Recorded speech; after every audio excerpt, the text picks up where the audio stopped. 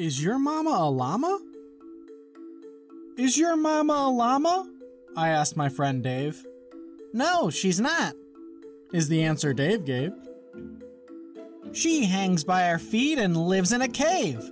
I do not believe that's how llamas behave. Oh, I said. You are right about that.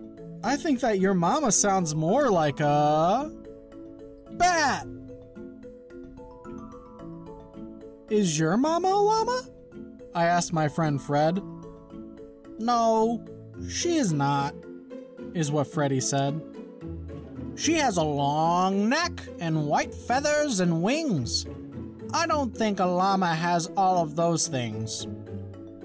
Oh, I said. You don't need to go on. I think that your mama must be a swan. Is your mama a llama? I asked my friend Jane. No, she's not, Jane politely explained. She grazes on grasses and she likes to say moo.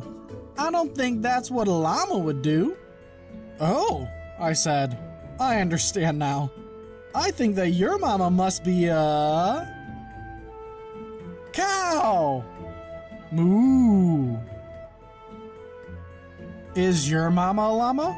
I asked my friend Clyde. No, she is not, is how Clyde replied. She's got flippers and whiskers and eats fish all day. I do not think that llamas act quite that way. Oh, I said. I'm beginning to feel that your mama must really be a seal. Is your mama a llama? I asked my friend Rhonda. No, she is not, is how Rhonda responded. She's got big hind legs and a pocket for me.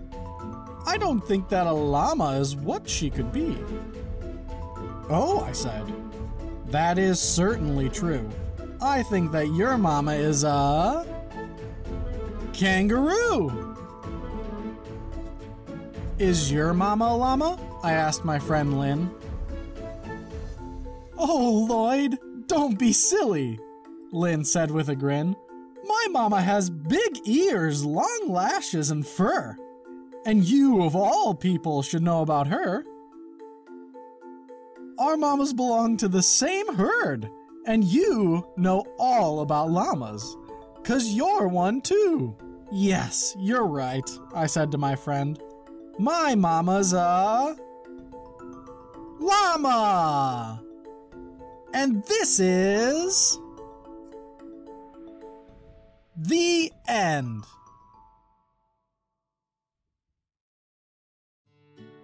Written by Deborah Guarino, illustrated by Stephen Kellogg.